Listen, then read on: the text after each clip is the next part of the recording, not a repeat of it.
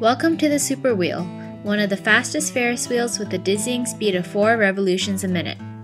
As you will see, this wheel will make 4 complete revolutions in the duration of 60 seconds. Today we will learn how calculus plays a large role in analyzing factors of the Ferris wheel, such as distance and velocity. To get started, here's the problem. On a Ferris wheel, your distance f of t feet from the ground varies sinusoidally with the time t in seconds when the wheel starts rotating. And here's the information that you need to know about the Ferris wheel.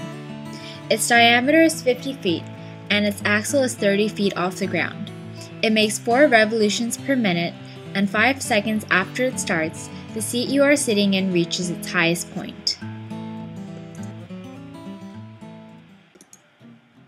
In part A of this problem, we are asked to write the equation which represents the distance of the seat from the ground for f of t.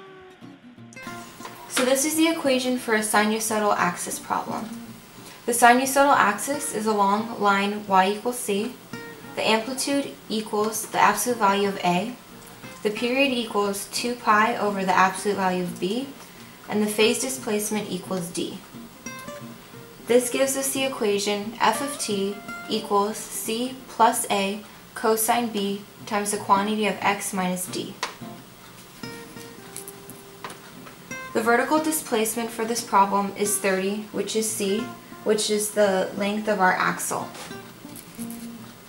The amplitude is 0.5 times 50, and 50 is our diameter, which gives us 25, which is a. The phase displacement for cosine is 4, which is d, which is our revolutions per minute. The period is 60 over 4, and 4 is our revolutions per minute. That gives us 15, which is b, and we plug it into the period, which is 2 pi over 15 equals b. This gives us the equation f of t equals 30 plus 25 cosine 2 pi over 15 times the quantity of x minus 4. In part B, we are asked to write the derivative, which represents the rate at which the distance is changing of f of t. The derivative of f of t is f prime of t, and since 30 is a constant, the derivative of a constant is 0. And then you do the derivative of the inside function. So you do 25 times 2 pi over 15, and then you multiply that by the derivative of the outside function. So it becomes negatives. So then you multiply by negative sine 2 pi over 15 times x minus 4. And then you end up with negative 10 pi over 3 sine 2 pi over 15 times x minus 4.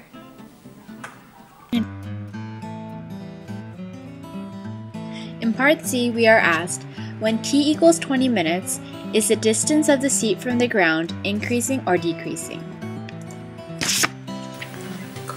Once we have the function f prime of t, we can plug in t as 20, and then you get negative 10 pi over 3 sine of 2 pi over 15 times 20 minus 4.